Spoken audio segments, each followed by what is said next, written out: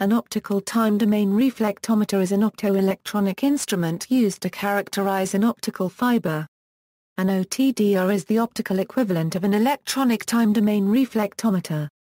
It injects a series of optical pulses into the fiber under test. It also extracts, from the same end of the fiber, light that is scattered or reflected back from points along the fiber. The strength of the return pulses is measured and integrated as a function of time, and plotted as a function of fiber length. Description: Otdr is short for optical time-domain reflectometer. An Otdr may be used for estimating the fiber length and overall attenuation, including splice and mated connector losses.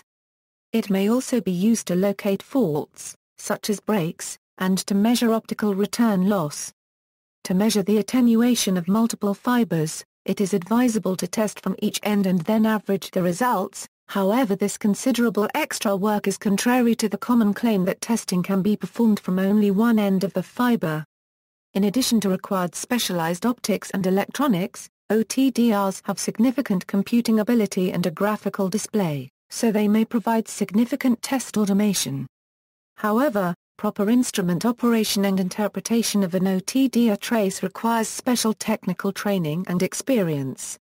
Otdrs are commonly used to characterize the loss and length of fibers as they go from initial manufacture, through to cabling, warehousing while wound on a drum, installation and then splicing. The last application of installation testing is more challenging, since this may involve extremely long distances, or multiple splices spaced at short distances, or fibers with different optical characteristics joined together. Otdr test results are often stored in case of later fiber failure or warranty claims. Fiber failures can be very expensive, both in terms of repair cost and service loss. Otdrs are also commonly used for fault location on installed systems. In this case, reference to the Otdr trace made at the time of installation is useful to determine where changes have occurred. Use of an Otdr for fault finding may require an experienced operator able to correctly judge the appropriate instrument settings to locate a problem accurately.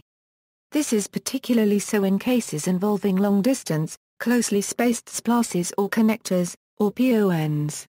Otdrs are available with a variety of fiber types and wavelengths, to match common applications.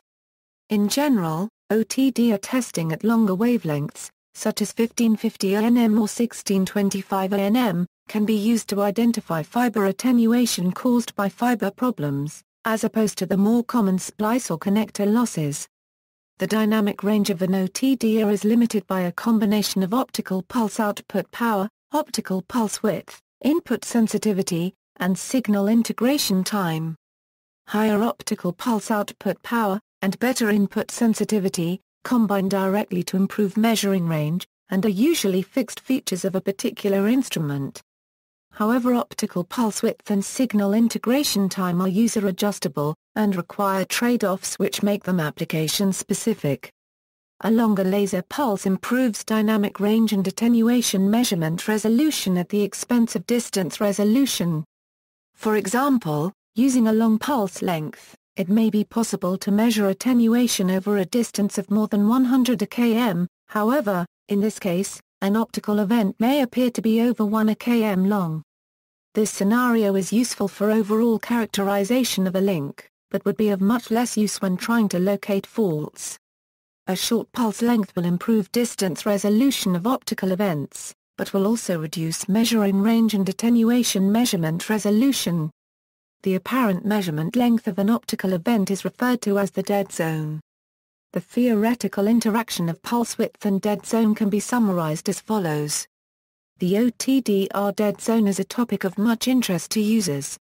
Dead zone is classified in two ways. Firstly, an event dead zone is related to a reflective discrete optical event. In this situation, the measured dead zone will depend on a combination of the pulse length and the size of the reflection. Secondly, an attenuation dead zone is related to a non-reflective event.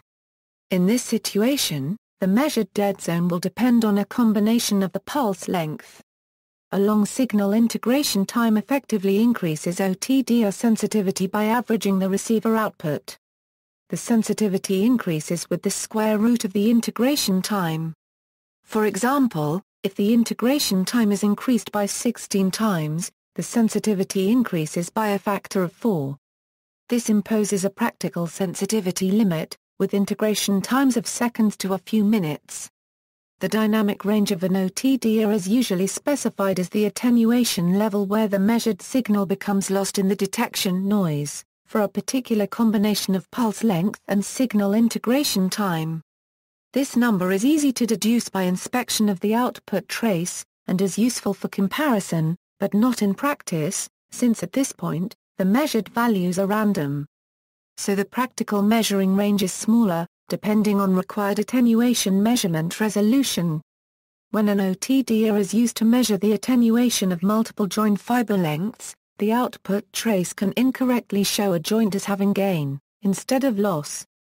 The reason for this is that adjacent fibers may have different backscatter coefficients, so the second fiber, with the same level of light traveling through it, reflects more light than the first fiber. If the Otdr is placed at the other end of this same fiber pair, it will measure an abnormally high loss at that joint. However, if the two signals are then combined, the correct loss will be obtained. For this reason, it is common Otdr practice to measure and combine the loss from both ends of a link, so that cable joint, and end-to-end loss, can be measured accurately. The theoretical distance measuring accuracy of an Otdr is extremely good, since it is based on software and a crystal clock with an inherent accuracy of better than 0.01%. This aspect does not need subsequent calibration since practical cable length measuring accuracy is typically limited to about 1% due to cable length is not the same as the fiber length, the speed of light in the fiber is known with limited accuracy, and cable length markers have limited accuracy. An Otdr excels at identifying the existence of unacceptable point loss or return loss. Its ability to accurately measure absolute end-to-end loss or return loss can be quite poor, so cable acceptance usually includes an end-to-end test with a light source and power meter, and optical return loss meter. Its ability to exactly locate a hidden cable fault is also limited, so for fault locating, it may be augmented with other localized tools such as a red laser fault locator, clip-on identifier, or cold clamp optical cable marker. Reliability and quality of Otdr equipment. The reliability and quality of an Otdr should be based on its accuracy, measurement range, ability to resolve and measure closely spaced events, measurement speed, and ability to perform satisfactorily under various environmental extremes and after various types of physical abuse. In addition to cost, the instrument should be rated on features provided, size, weight, and ease of use. Accuracy is defined as the correctness of the measurement. The measurement range of the Otdr is defined as the maximum attenuation that can be placed between the instrument and the event being measured, for which the instrument will still be able to measure the event within acceptable accuracy limits. Instrument resolution is a measure of how close two events can be spaced and still be recognized as two separate events. The duration of the measurement pulse and the data sampling interval create a resolution limitation for Otdrs. The shorter the pulse duration and the shorter the data sampling interval, the better the instrument resolution, but the shorter the measurement range. Resolution is also often limited when powerful reflections return to the Otdr and temporarily overload the detector. When this occurs, some time is required before the instrument can resolve a second fiber event. Some Otdr manufacturers use a masking procedure to improve resolution. The procedure shields or OE masks the detector from high-power fiber reflections, preventing detector overload and eliminating the need for detector recovery. Industry requirements for the reliability and quality of Otdrs are in GEA 196, generic requirements for optical time-domain reflectometer type equipment. Types of Otdr-like test equipment. The common types of Otdr-like test equipment are full-feature Otdr, handheld Otdr, fiber break locator, RTU and RFTSs. The equipment is summarized below, and detailed in GEA 196, generic requirements for optical time-domain reflectometer type equipment. Full-feature Otdr, Full-feature OTDRs are traditional, optical time-domain reflectometers. They are feature-rich and usually larger, heavier, and less portable than either the handheld OTDR or the fiber brake locator. Despite being characterized as large, their size and weight is only a fraction of that of early-generation OTDRs. Often a full-feature OTDR has a main frame that can be fitted with multifunction plug-in units to perform many fiber measurement tasks. Larger color displays are common. The full-feature OTDR often has a greater measurement range than the other types of OTDR-like equipment. Often it is used in laboratories and in the field for difficult fiber measurements. Most full-feature OTDRs are powered from AC and/or a battery. Handheld OTDR and fiber brake locator. Handheld OTDRs and fiber brake locators are designed to troubleshoot fiber networks in a field environment, often using battery power. The two types of instruments cover the spectrum of approaches to fiber optic plant taken by communication providers. Handheld, inexpensive OTDRs are intended to be easy to use, lightweight, sophisticated OTDRs that collect field data and perform rudimentary data analysis. They may be less feature-rich than full-feature OTDRs. Often they can be used in conjunction with PC-based software to perform data collection and sophisticated data analysis. Handheld OTDRs are commonly used to measure fiber links and locate fiber breaks, points of high loss, high reflectance, end-to-end loss, and optical return loss. Fiber brake locators are intended to be low-cost instruments specifically designed to determine the location of a catastrophic fiber event, for example, fiber break, point of high reflectance, or high loss. The fiber brake locator is an optoelectronic tape measure designed to measure only distance to catastrophic fiber events. In general, handheld OTDRs and fiber brake locators are lighter and smaller, simpler to operate, and more likely to employ battery power than full-feature OTDRs. The intent with handheld OTDRs and fiber brake locators is to be inexpensive enough for field technicians to be equipped with one as part of a standard toolkit. Remote Test Unit, the RTU is the testing module of the RFTS described in GA 1295, Generic Requirements for Remote Fiber Testing Systems. An RFTS enables fiber to be automatically tested from a central location. A central computer is used to control the operation of OTDR-like test components located at key points in the fiber network. The test components scan the fiber to locate problems. If a problem is found, its location is noted and the appropriate personnel are notified to begin the repair process. The RFTS can also provide direct access to a database that contains historical information of the OTDR fiber traces and any other fiber records for the physical fiber plant. Since OTDRs and OTDR-like equipment have many uses in the communications industry, operating environments vary widely, both indoors and outdoors.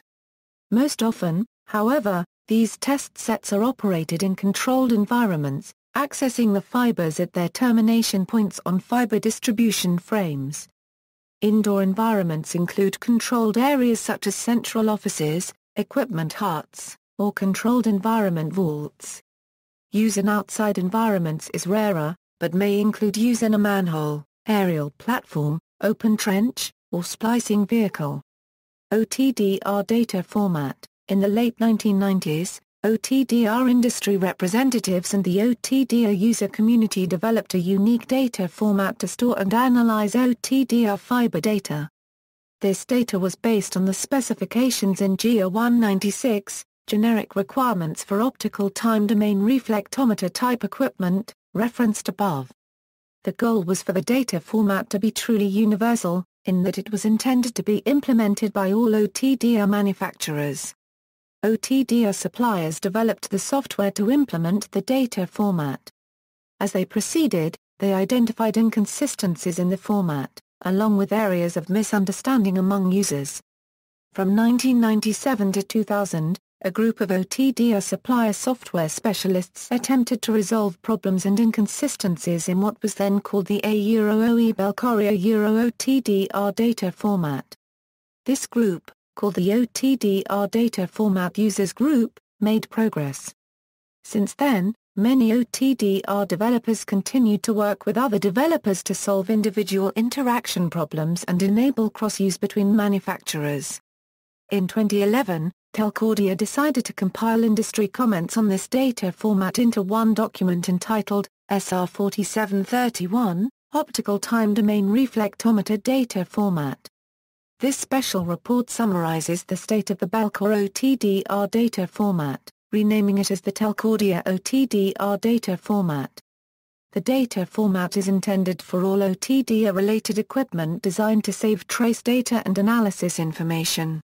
Initial implementations require standalone software to be provided by the Otdr supplier to convert existing Otdr trace files to the SR4731 data format and to convert files from this universal format to a format that is usable by their older Otdrs. This file conversion software can be developed by the hardware supplier, the end user, or a third party. This software also provides backward compatibility of the Otdr data format with existing equipment. The SR4731 format describes binary data. While text information is contained in several fields, most numbers are represented as either 16-bit or 32-bit signed or unsigned integers stored as binary images. Byte ordering in this file format is explicitly low byte ordering, as is common on Intel-registered trademark processor-based machines.